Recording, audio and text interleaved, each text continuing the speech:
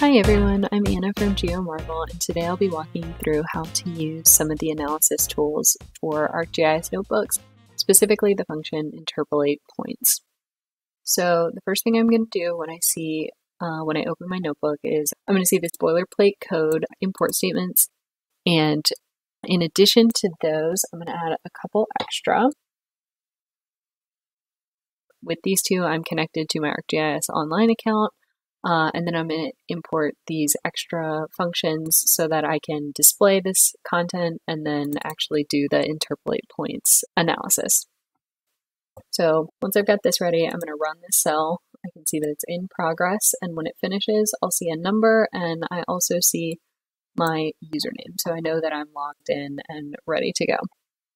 So from here, what I'm going to do is interpolate points, and what that basically does is it takes a point layer and extracts information based on an integer field and will create a polygon layer of values as guesses based on the point layer. So in this case, I'm doing air quality, and I'm going to use this daily AQI value field from these points, and what it's going to do is it's going to guess the air quality index for the state of Virginia. Now, in addition to my ozone layer, I also have this Virginia state polygon layer that's just going to set the bounds for my interpolation.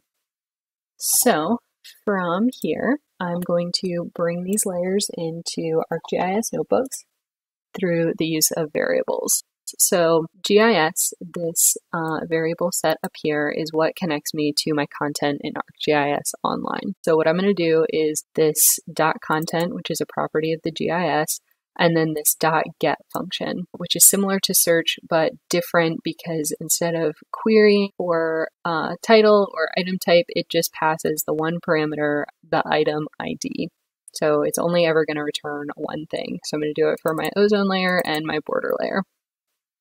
And I ran that, and I see that those are there. And then just to confirm, I can display my layer, Virginia ozone, and when I run this, it shows information about the layer so that I know it's the correct one.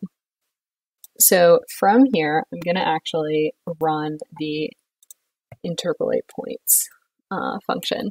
And I have this interpolate points function. I'm going to pass it into a variable just so I can see it in notebooks, and from here I have a couple required parameters, and then I added some additional ones for the sake of the demonstration. So for interpolate points, I need the input layer, Virginia ozone, which has to be a point layer, and then the field that I want to interpolate based on, and it's an integer field, and in this case I want the daily AQI value for all of those monitoring stations in Virginia.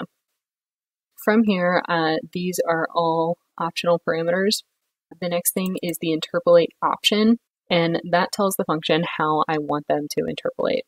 So the default is level 5, and that is going to balance speed and precision for the interpolation.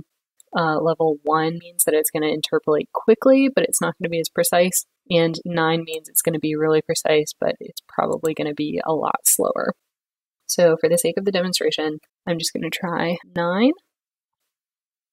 The next thing is this output prediction error parameter, which is just a Boolean, and it means that when it runs the interpolation and creates a polygon layer, it's also going to create an error layer, which basically just tells you how close it thinks its predictions are to what the actual values will be.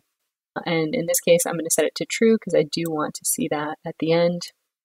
I then have classification types, which you can read about in the documentation, but I'm choosing this geometric interval classification type, which basically will balance the values with the area available for my interpolation.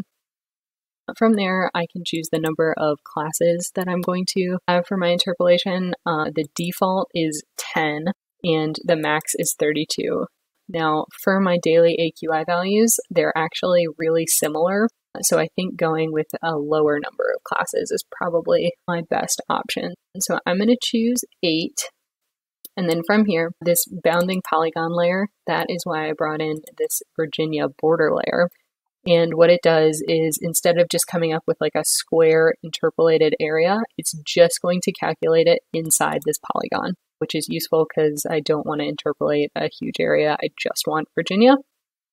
And finally, just a name for my layer. So I'm going to run this. So once it's here, I see that it's finished when the number appears. And I can do display. I can run a display to actually see my layer, and I'm going to open it up. And from here, I want to see it in the map viewer.